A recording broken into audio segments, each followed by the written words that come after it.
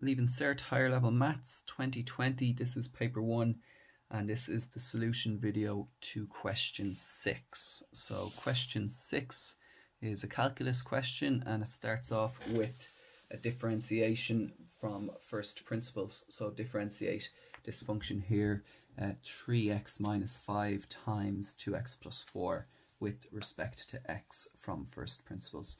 So the first thing we're going to have to do for this is to get rid of the brackets, multiply this out. So 3x by 2x is 6x squared, 3x by 4 is 12x, minus 5 by 2x is minus 10x, and minus 5 by 4 is minus 20. So we actually have the function 6x squared,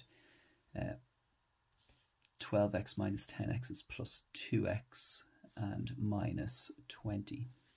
So that's the f of x. Now when we're doing first principles, we need the f of x plus h also. So the f of x plus h is equal to 6 times x plus h squared plus 2 times x plus h minus 20. So that's equal to 6 times, that would be x squared plus 2xh plus h squared plus 2 times x, that's 2x, 2 times h, it's 2h minus 20, and then multiply in the 6 then, that's equal to 6x squared plus 6 by 2xh is 12xh, 6 by h squared is plus 6h squared, plus our 2x plus 2h minus 20. Now, for the first principles, we need the formula for that. So it's the f of x plus h minus the f of x all over h, and then we take the limit as h approaches 0. So that's equal to the f of x plus h, that's this here, 6x squared plus 12xh plus 6h squared plus 2x plus 2h minus 20 minus the f of x. So this is the f of x up here, so it's going to be minus all of this. So that's minus 6x squared minus 2x and plus 20. And that'll all be over h. Now, if you know your differentiation from first principles, you'll know that these terms here will all cancel out with each other.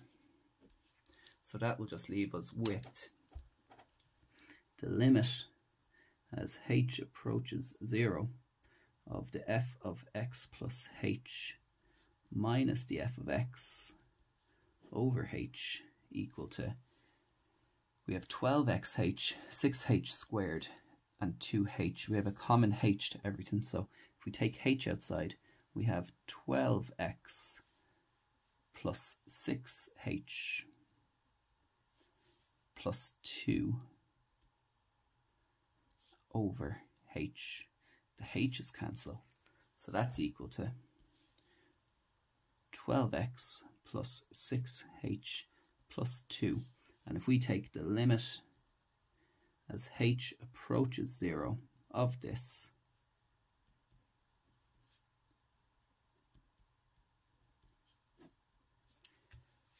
we then let h equal to 0. That's equal to 12x plus 6 times 0 plus 2, which is equal to 12x plus 2.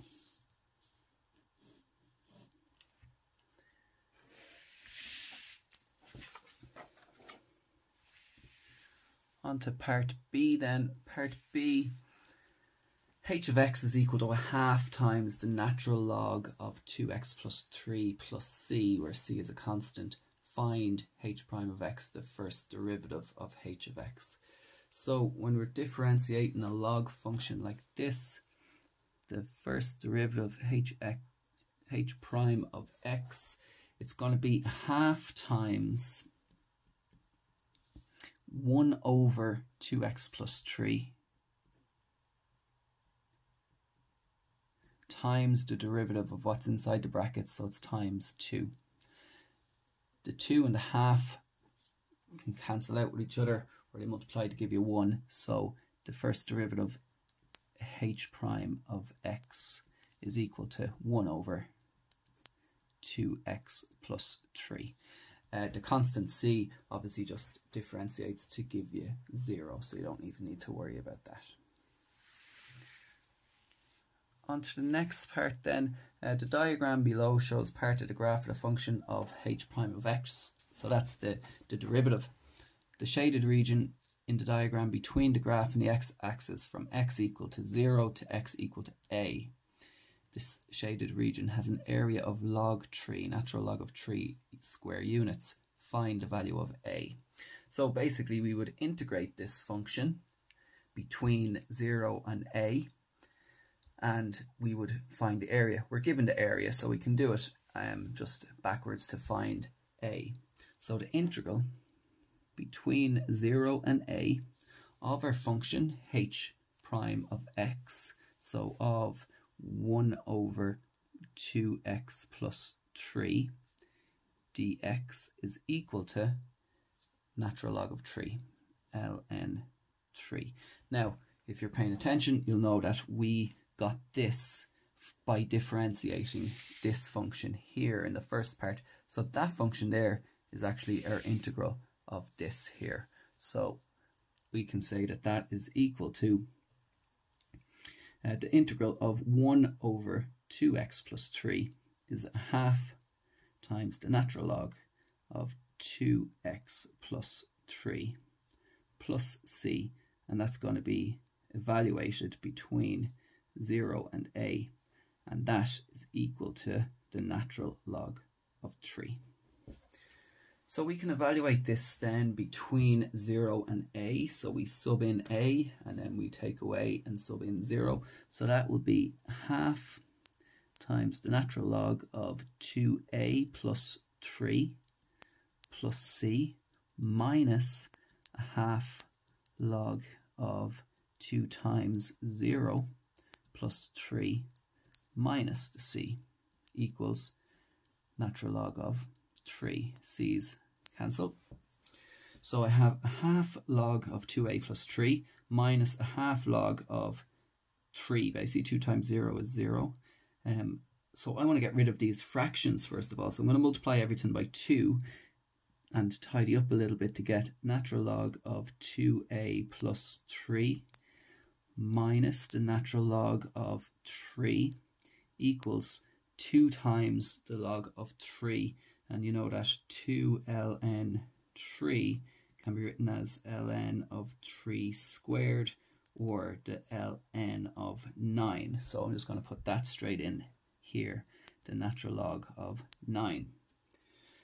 Then I can use laws of logs. So log of this minus log of this is equal to the log of this divided by this. So ln of 2a plus 3 over 3 is equal to ln of 9. So then we can equate these two bits here, and we can say that 2a plus 3 over 3 is equal to 9. Multiply across by 3, 2a plus 3 is equal to 27.